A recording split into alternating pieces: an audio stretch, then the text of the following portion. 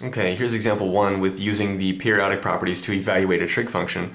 So evaluate sine of 8 pi over 3. Okay, so first of all, sine, remember, and we talked about it in a previous video, the sine function has period 2 pi. So the idea here, using the periodic properties, is, well, first of all, let's look at 8 pi over 3. So 8 pi over 3, is that a special angle on the unit circle?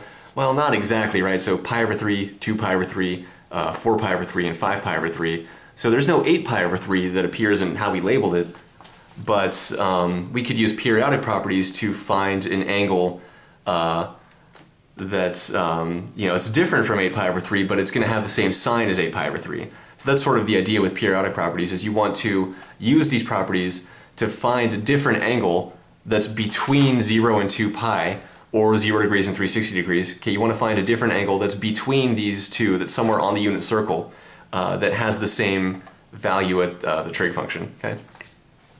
So in this case, since we're dealing with sine, remember sine has period 2 pi. So what we do is we add or subtract 2 pi to 8 pi over 3 as often as we need to get some angle between 0 and 2 pi radians. Okay. So then the way we do this in general is we ask ourselves, okay, is 8 pi over 3, is that larger than 2 pi or is it smaller than 0? Because if we answer that, that's going to tell us, do I have to subtract 2 pi or do I have to add 2 pi? So 8 pi over 3, it's, of course it's not negative, right? So let's look 8 pi over 3. Well, first of all, 2 pi. Okay, let's put 2 pi as something over 3 so that we can compare it to 8 pi over 3. Well, 2 pi, if we multiply that by 3 over 3, okay, multiply that by 3 over 3, that's going to be 6 pi over 3. Okay? Now 6 pi over 3, that's less than 8 pi over 3, right? So in other words, 8 pi over 3 is larger than 2 pi. That's what we just found out. Okay, 8 pi over 3 is larger than 6 pi over 3. 6 pi over 3 is 2 pi. So 8 pi over 3 is larger than 2 pi. So what that means is that if we want to use periodic properties to evaluate this, we have to subtract 2 pi from this maybe more than once. It turns out in this case only once, but we'll have to subtract 2 pi as often as we need to get some angle between 0 and 2 pi that has the same sign. Okay? So that's what we're going to do now. So let's just subtract.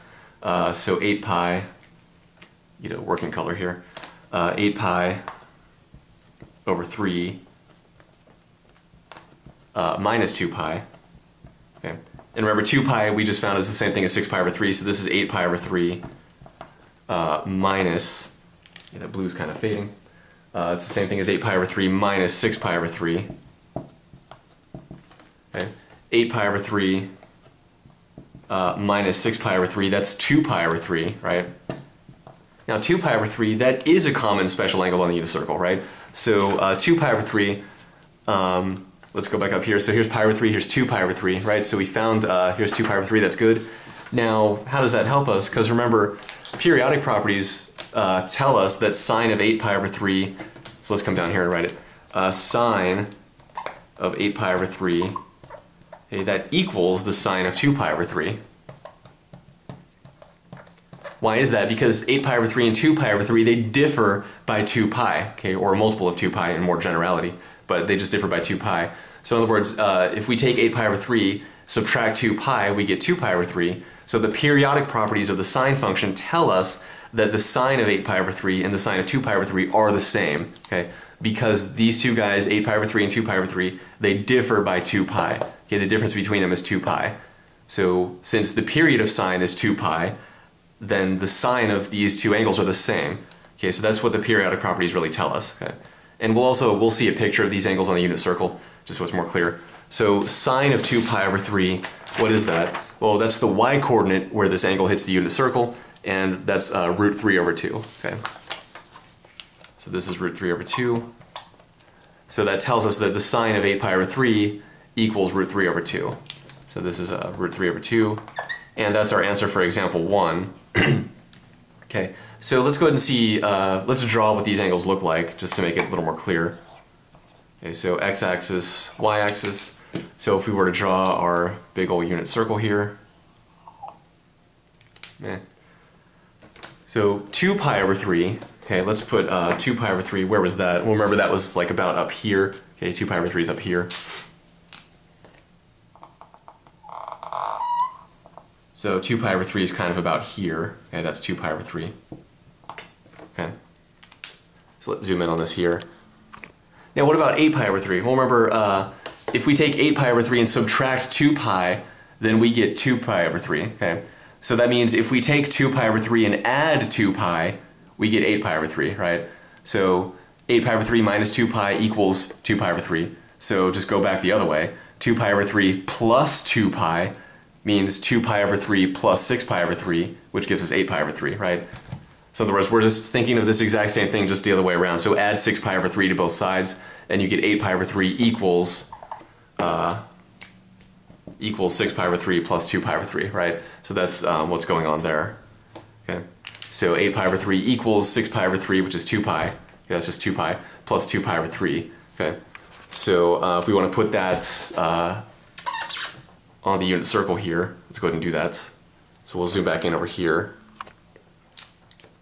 So remember, add 2 pi means go around 1 full revolution. So this angle right here is 8 pi over 3. Okay. So if you take 2 pi over 3 and add 2 pi, that means add 1 full revolution, then you get 8 pi over 3. Okay. And notice they do have the same terminal side, they're coterminal, so they hit the unit circle at the same point. Okay. So their sines and cosines are the same, and the tangents are the same, and the secants and cosecants and cotangents are the same, right? So that's just how these angles look on the unit circle, kind of sort of just a rough sketch. Anyway, that's example 1 with using periodic properties to evaluate a trig function. So it might seem kind of convoluted, kind of complicated, but it's just because I took a lot of time explaining the details. But just remember, all we had to do was look and say, okay, is 8 pi over 3, is that larger than 2 pi or smaller than 0? It's obviously not negative, okay, it's positive 8 pi over 3. So then what we do is say, okay, is it larger than 2 pi? Because if it is larger than 2 pi, then hey, let's use periodic properties. If it's not larger than 2 pi, we have to try something else, which we'll talk about stuff like that later. But anyway, so this is larger than 2 pi because 2 pi is 6 pi over 3. So what we do is take 8 pi over 3, subtract 2 pi as often as we need to. Okay, we kind of erase that here. So subtract 2 pi as often as we need to until we get an angle between 0 and 2 pi. And hopefully that angle will be a special one on the unit circle, and it was 2 pi over 3. Okay. What if that angle isn't a special one? What if it's not on the unit circle, how we labeled it? Then we'll have to do some other stuff, which we'll talk about later when we talk about more advanced techniques. Anyway, that's example 1 with periodic properties, using them to evaluate trig functions.